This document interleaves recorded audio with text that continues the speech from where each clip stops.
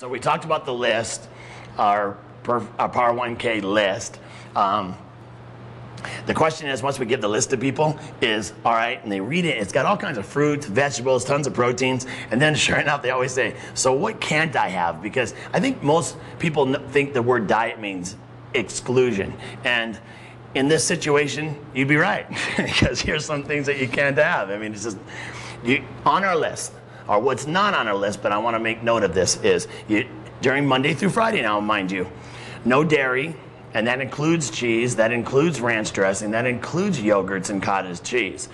No breads or pastas, no alcohol. What else?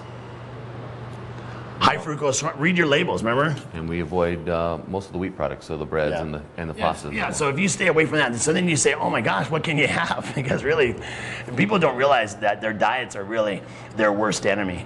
And a diet is just that. It's what we eat. It doesn't mean you're going to lose weight or gain weight. That's where the word has been misunderstood. This is just what you're going to put into your body to try to achieve that fitness goal or that look you want in front of the mirror. And I think it's important to mention that on the list, it's all low glycemic foods, so it's good for diabetics, it's good for anyone, and it's going to make you feel better when you're on this plan. Yeah, and so you'll miss your dairy and you'll miss your pasta and breads, but remember, you get the weekends off.